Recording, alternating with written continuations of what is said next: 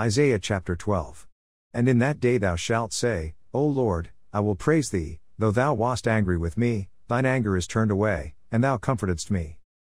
Behold, God is my salvation, I will trust, and not be afraid, for the Lord Jehovah is my strength and my song, he also is become my salvation. Therefore with joy shall ye draw water out of the wells of salvation. And in that day shall ye say, Praise the Lord, call upon his name, declare his doings among the people, make mention that his name is exalted. Sing unto the Lord, for he hath done excellent things, this is known in all the earth. Cry out and shout, thou inhabitant of Zion, for great is the Holy One of Israel in the midst of thee. Isaiah chapter 13. The burden of Babylon, which Isaiah the son of Amoz did see. Lift ye up a banner upon the high mountain, exalt the voice unto them, shake the hand, that they may go into the gates of the nobles. I have commanded my sanctified ones, I have also called my mighty ones for mine anger, even them that rejoice in my highness.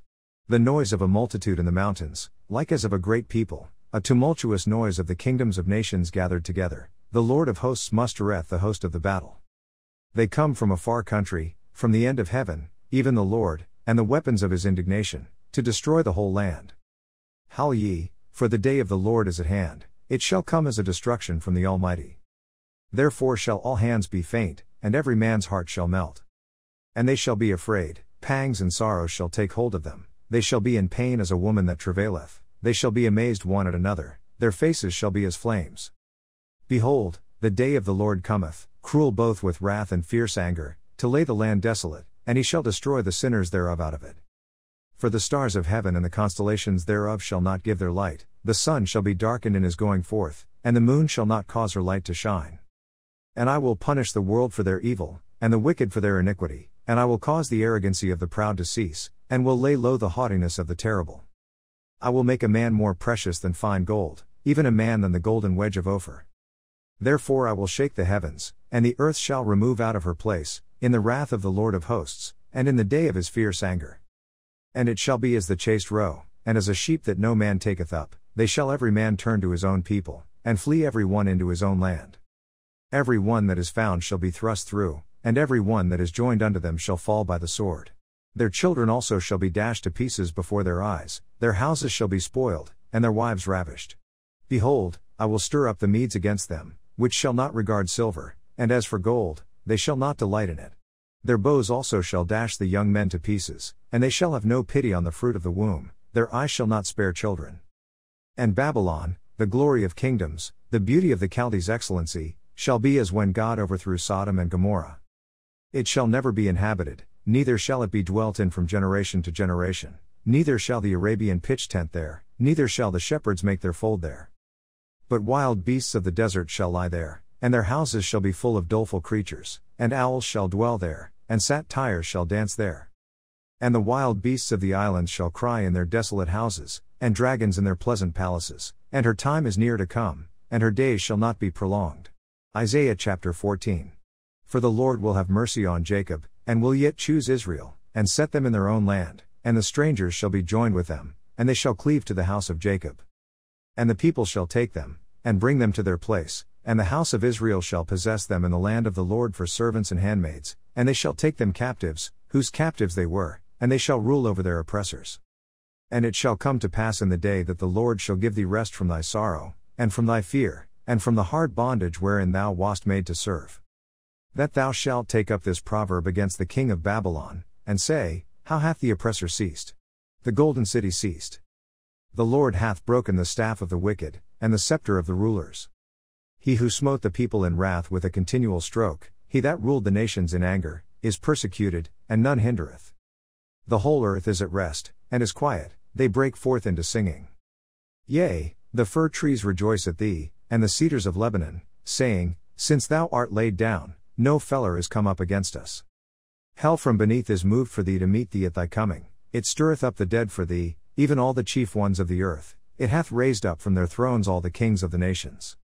All they shall speak and say unto thee, Art thou also become weak as we? Art thou become like unto us? Thy pomp is brought down to the grave, and the noise of thy vials, the worm is spread under thee, and the worms cover thee. How art thou fallen from heaven, O Lucifer, son of the morning? How art thou cut down to the ground, which didst weaken the nations? For thou hast said in thine heart, I will ascend into heaven, I will exalt my throne above the stars of God, I will sit also upon the mount of the congregation, in the sides of the north. I will ascend above the heights of the clouds, I will be like the Most High. Yet thou shalt be brought down to hell, to the sides of the pit. They that see thee shall narrowly look upon thee, and consider thee, saying, Is this the man that made the earth to tremble, that did shake kingdoms? That made the world as a wilderness, and destroyed the cities thereof, that opened not the house of his prisoners? All the kings of the nations, even all of them, lie in glory, every one in his own house. But thou art cast out of thy grave like an abominable branch, and as the raiment of those that are slain, thrust through with a sword, that go down to the stones of the pit, as a carcass trodden under feet. Thou shalt not be joined with them in burial, because thou hast destroyed thy land, and slain thy people, the seed of evildoers shall never be renowned. Prepare slaughter for his children for the iniquity of their fathers, that they do not rise, nor possess the land, nor fill the face of the world with cities. For I will rise up against them, saith the Lord of hosts, and cut off from Babylon the name, and remnant, and son, and nephew, saith the Lord. I will also make it a possession for the bittern, and pools of water, and I will sweep it with the besom of destruction, saith the Lord of hosts. The Lord of hosts hath sworn, saying, Surely as I have thought, so shall it come to pass, and as I have purposed, so shall it stand. That I will break the Assyrian in my land, and upon my mountains tread him under foot, then shall his yoke depart from off them, and his burden depart from off their shoulders. This is the purpose that is purposed upon the whole earth, and this is the hand that is stretched out upon all the nations. For the Lord of hosts hath purposed, and who shall disannul it? And his hand is stretched out, and who shall turn it back? In the year that King Ahaz died was this burden. Rejoice not thou, whole Palestina, because the rod of him that smote thee is broken, for out of the serpent's root shall come forth a cockatrice, and his fruit shall be a fiery flying serpent. And the firstborn of the poor shall feed, and the needy shall lie down in safety, and I will kill thy root with famine, and he shall slay thy remnant. Howl, O gate, cry, O city, thou, whole Palestina, art dissolved, for there shall come from the north a smoke, and none shall be alone in his appointed times. What shall one then answer the messengers of the nation? That the Lord hath founded Zion, and the poor of his people shall trust in it. 2 Corinthians chapter 13. This is the third time I am coming to you. In the mouth of 2 or 3 witnesses shall every word be established. I told you before, and foretell you, as if I were present, the second time, and being absent now I write to them which heretofore have sinned, and to all other, that, if I come again, I will not spare. Since ye seek a proof of Christ speaking in me, which to you ward is not weak, but is mighty in you. For though he was crucified through weakness, yet he liveth by the power of God. For we also are weak in him, but we shall live with him by the power of God toward you. Examine yourselves, whether ye be in the faith, prove your own selves. Know ye not your own selves, how that Jesus Christ is in you, except ye be reprobates? But I trust that ye shall know that we are not reprobates. Now I pray to God that ye do no evil, not that we should appear approved, but that ye should do that which is honest, though we be as reprobates. For we can do nothing against the truth, but for the truth. For we are glad, when we are weak, and ye are strong, and this also we wish, even your perfection. Therefore I write these things being absent, lest being present I should use sharpness, according to the power which the Lord hath given me to edification, and not to destruction. Finally, brethren, farewell. Be perfect, be of good comfort, be of one mind, live in peace, and the God of love and peace shall be with you. Greet one another with an holy kiss. All the saints salute you. The grace of the Lord Jesus Christ, and the love of God, and the communion of the Holy Ghost, be with you all. Amen. Psalms chapter 57.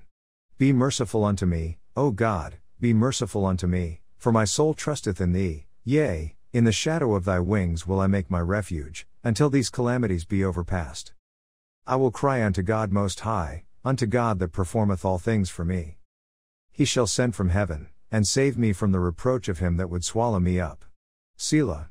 God shall send forth his mercy and his truth. My soul is among lions, and I lie even among them that are set on fire, even the sons of men, whose teeth are spears and arrows, and their tongue a sharp sword. Be thou exalted, O God, above the heavens, let thy glory be above all the earth. They have prepared a net for my steps, my soul is bowed down, they have digged a pit before me, into the midst whereof they are fallen themselves.